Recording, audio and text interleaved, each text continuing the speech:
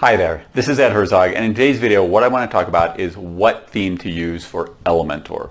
This is a question that gets asked a lot in the Elementor Facebook group, and it's basically now an off-limits question. The mods won't even allow it. They'll just basically shut it off immediately. It's been asked so many different times that I think they're just tired of it, and most of the people in the Elementor Facebook community are tired of that question as well. But if you're trying to choose a theme for your website, if you're using Elementor and want to know, what theme should I use, that's what I'm going to talk about in this video. But first of all, I'm going to tell you, there is no such thing as the best theme for Elementor. That's, people often phrase the question that way, what is the best theme for Elementor? There isn't one. The best theme for you is different than the best theme for me, is different from the best theme for, the other thousands, millions of people using Elementor, because your business and your website is different than mine and is different than, again, all the other thousands and millions of people using Elementor. So what you need to do is you need to choose the best theme for your purposes. So what I'm going to talk about in this video is I'm going to basically talk about a process for deciding what theme to use for your website, for your business. So I'm going to switch over to my desktop and talk about some things that you can look at when you're choosing a theme for Elementor. So where to start in terms of choosing a theme for Elementor is I would start on this article here that was written by Elementor themselves called "Which Themes Work Best with Elementor?" And here they list a bunch of themes that, according to them, the Elementor will work well with all themes. The themes that as they say here, themes that respect the coding standards of WordPress. But this is a list of themes which are managed by developers who care about the compatibility with Elementor. So they have this broken down into two sections. One are free themes, and then down here you get premium themes, which, as far as I know, don't have a free version. So if you go with one of these, you'll really need to take a look at them before you make the decision to buy. Now, many of these free themes also have a paid version, so you may also want to take a look at the paid version of some of these free themes. But I'm going to highlight some here that, as from what I've seen, having used Elementor, basically since its beginning, these are the themes that are the most popular with the, with the wide, broad range of the Elementor community. So first of all, you have Hello. This is a, it's a very, as it says here, a very plain vanilla and lightweight theme for Elementor. Now, this is very important. This one you should only use if you're using the Pro version of Elementor. This is not a good option if you're using the free version of Elementor. So that's one choice. The other ones that are very popular are Generate Press, Ocean WP, and Astra.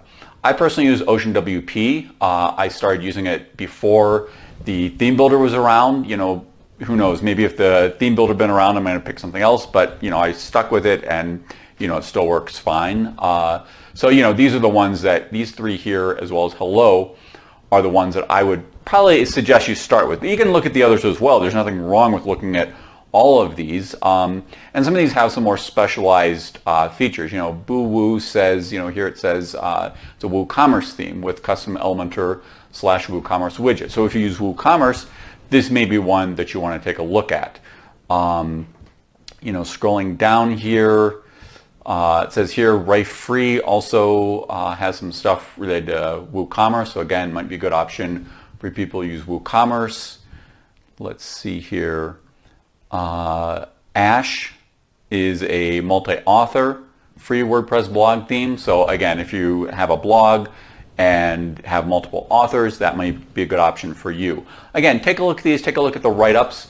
Again, as I said, I would start with Hello, Generate Press, Astra, and Ocean, but you're certainly free to look at the others. And by the way, I will put a link to this in the description of the video, so you don't have to go searching for this particular page. But if you want to use a free theme, I would start with one of these and, take a look. You're not limited on Elementor in terms of how many themes you upload. So download a bunch of these, upload them, take a look at them and see, is this something I might want to work with? Is this something that would be a good fit for me and my business? Can I, create the type of website that I want to using Elementor and using this theme, particularly for the, if you're using the free version of Elementor, which is obviously more limited than the Pro version. The Pro version, the theme doesn't do quite as much as it will in the free version of Elementor. So, take a look at those free ones. Now, for the premium ones, the one that scroll back down here. The one that I'm most familiar with is Jupiter X. That's been around for a long time. It's available on ThemeForest. It has, it's consistently been one of the top 10 best-selling themes on ThemeForest. And it was completely rebuilt. I believe it used to use, what is it called? Visual Composer to BP Bakery, whatever I always forget what they changed their name to. But, it was completely rebuilt using Elementor. And, it's a very, very highly rated theme. So if you're looking for a premium theme, this is definitely Jupiter X's one I was just taking a look at. But again, you can look here, this Rhodos says it's a, has stuff for portfolios, and also WooCommerce. So that might be a good option if if you've got portfolios or if you're using WooCommerce. Schema is one that features rich snippets in order to help search engines identify all parts of your site and rank you higher. So, that could be a good one if that's of value to you. This here, Sonar, is a music WordPress theme. So, again, take a look at all of these. Take a look at, there are probably between the free and premium about 20 of these. Just take a look at them and see, is this theme a good fit for my business? And so, see what features they offer. A lot of these, you will be able, even if they don't offer a free version, these premium ones, they'll still let you kind of play around with it a little bit on their website, so you can get an idea of what it's like before you actually make the purchase decision. I know, for example, with Jupiter, that if you go to the ThemeForest page, there will then be a button that you can click and that will allow you to kind of play around with Jupiter a little bit and give you a better idea of what it is you're buying. And ask questions too, particularly if you're thinking of buying a premium theme, before you spend money, make sure that you ask the developers any questions you might have about what the theme can and can't do, so you know exactly what you're buying before you make that purchase decision. So one factor to look at when you're trying out themes is how does it affect the loading time of your website. You obviously want your website to load as quickly as possible. Now, most of the themes that are on that page I showed you, the Elementor page where they have the list of recommended themes, are going to load quickly. I mean, they wouldn't be on there if there are major issues with those themes, but you will find differences. So you do, particularly with the ones where you have access to a free version, you do want to check out. You can put these onto your website. Put various ones on your website, make sure you're testing it with the same content, but test it out and see, how does each theme affect the load time of my website.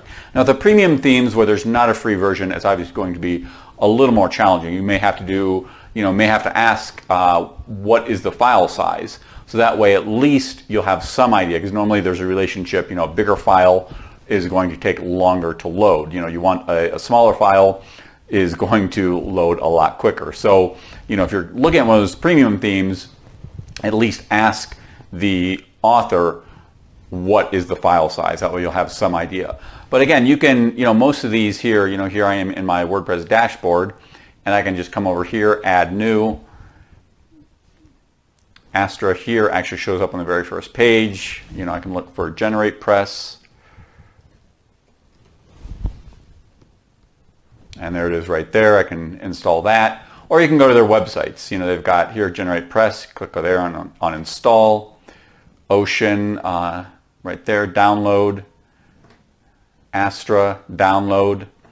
Hello, which is on the Elementor website right there, Download Theme. So, again, try out a few different themes and see, how do they affect your website page loading time.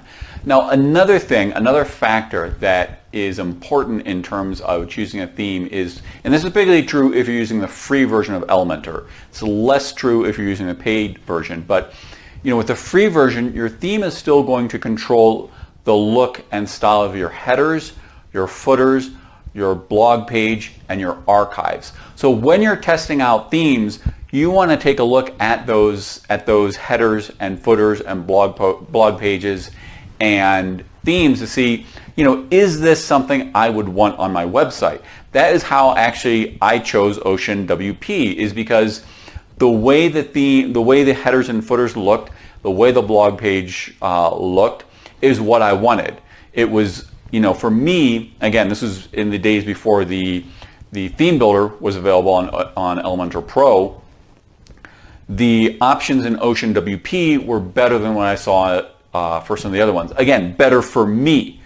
Other people might prefer the headers and footers that are available in Generate Press or in Astra, and again, Jupyter, or one of those other ones on that page. Take a look at those. Take a look at the headers, footers, archive pages, blog posts. Now for paid, I know a lot of people, I actually design my blog pages, my blog posts within Elementor, within the theme builder. Some people don't like to do that. So even if you're using the paid version of Elementor, you may want to take a look at the options for styling your blog page, because if you don't want to do that in Elementor, then again, that will be controlled by your theme. So make sure that you can style those elements the way you want to with the theme that you're using, because otherwise it won't look the way you want.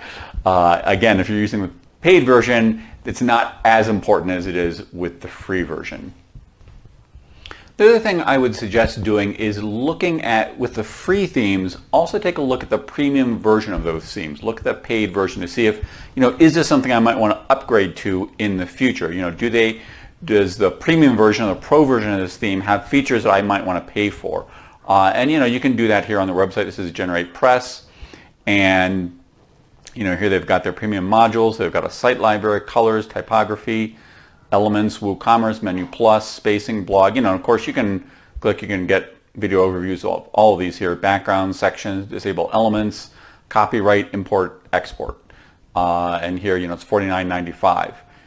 With Ocean, here you've got stick anything, full screen, cookie notice, pop-up, login, Instagram, white label, portfolio, Woo pop-up, sticky footer, modal window, post slider, Ocean hooks, demo import, custom sidebar, and Elementor widgets. So, and again, as I said, you can click on each of these to learn more. We've also got a complete extensions bundle at a discounted price. So, take a look at these, because once you kind of tie your website into a particular theme, it's not always that easy to switch. Although again, with the pro version of Elementor, maybe it's a little bit easier. But if you do want to change at some point to the premium version of a theme, make sure when you're starting off the free version, you know what's available in the pro version, so that later on you can say, oh yeah, okay, I don't have to switch my theme. I've already got this theme, and it's got some add-ons, some extensions that have value to me. I'm going to go ahead and upgrade to the pro version of that theme. Astra, right here. Nav menu, white label, blog layouts, site layouts, WooCommerce. What else? Sticky header, page headers, more color controls, better typography, custom layouts. Scroll to the top link, footer widget, header sections, more header designs, spacing control. And looks like as you scroll down, you get some more information about those. So, again, go through these in detail. When I first started on WordPress, the first theme I picked, I don't remember what it was called, but it was one that used completely used short codes, and it was just, I played around with it a lot and never really got anywhere with it. Then I picked a theme from ThemeForest, a theme called Total, which is a good theme. It doesn't integrate directly in with Elementor, though you could technically use Elementor on it, since Elementor works with anything. But I spent a long time looking at tons of different themes on ThemeForest. These were in the pre-Elementor days, and I went through them in detail before I finally decided, what, Total looks like a great theme. It looks like one that will work for me, and I bought it. And I still use it actually on my wife's website. It's still, my wife's website I've talked about before is just a simple one-page website, so I don't need anything really complicated on her website. And so I still use Total. I bought it years ago. It still gets updated regularly. It's still one of the top themes on ThemeForest. But I went through a very long process of looking at these things. Make sure, again, this is particularly true with the free version of Elementor, make sure that you go through these in detail. And again, also if you're going for a premium theme where you have to pay, go through in detail. Here's Jupyter. Here's their page on ThemeForest. You can click here on this button that says Live Preview. It'll open up this page here. And you can take a look here at, here are the different features, templates. You get, take a look here at the header templates. Oops, why did that not work? Here we go.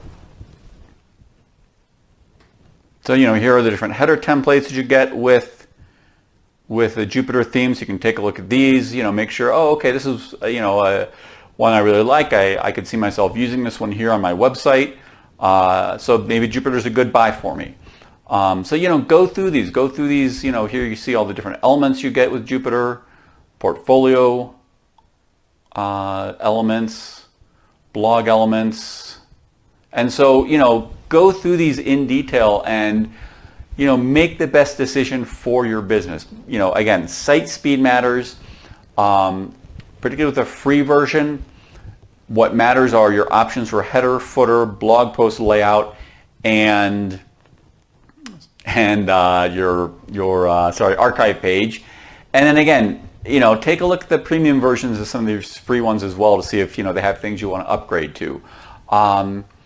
But again, because you're using Elementor, it's maybe not as important of a decision as it was back, when I made that decision. I talked about when I bought that theme called Total, when Elementor at that point didn't exist. It wasn't an option, and so I really want to make a good decision. With Elementor, don't stress too much about it, because you've got this great tool behind it that's going to, a lot of what you're going to be doing is within Elementor. And if you're using Elementor Pro, I don't even know, I couldn't even tell you what the ocean theme does on my website anymore. I'm not even sure it does anything other than, fulfill the requirement of WordPress of using a theme.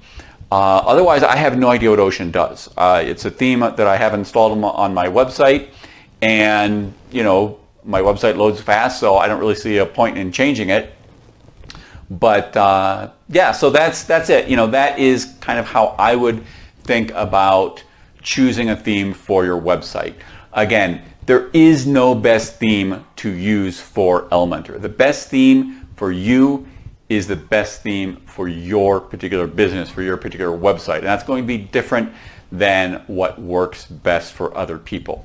So if you have any questions, if I can give you any help whatsoever, please ask. I'm always, I love it when people ask for my help, as long as it's something simple. Don't ask me to design your website for free or anything like that. But if you've got a simple question I can help you with, hit me up. I love helping people out. I love answering questions. Always glad to hear from people, connect with people. And so, ask me and I'll do my best to help you out. Also make sure to subscribe to my channel. I've got a lot more videos coming out, videos on Elementor, videos on other tools to help build and grow your online business. And also hit that notification bell. That way you'll know when I release a new video. So that is it. I hope this video was of use to you. Hope you found it helpful, and I hope to see you in the next video. Bye.